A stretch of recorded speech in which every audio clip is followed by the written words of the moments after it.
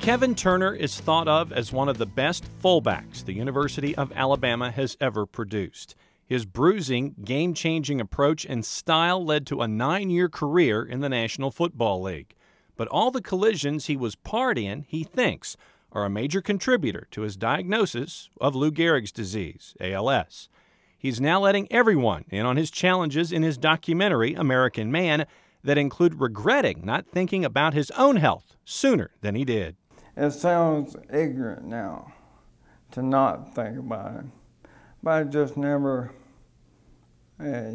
occurred to me that all the hitting I was doing out there was hurting a lot more than my rotator cuff or my ACL or hips or back. You know, it was my brain, you know, the most incredible creation of all time. After his retirement, Turner has gone on to coach his own children in football and other parents' kids as well. He even suggests nowadays holding them out of the sport until their teen years and getting rid of some of the drills that today's adults took part in when they played the game. So many things about the game.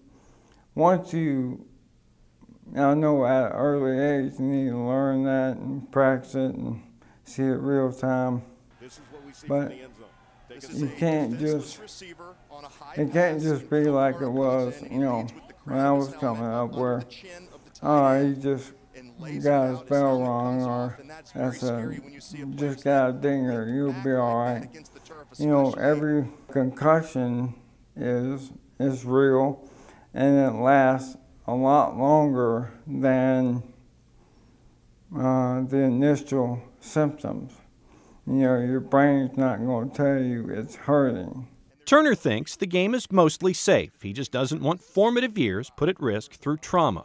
Football is, after all, he says, just a game. John Nelson, GPB Sports Now.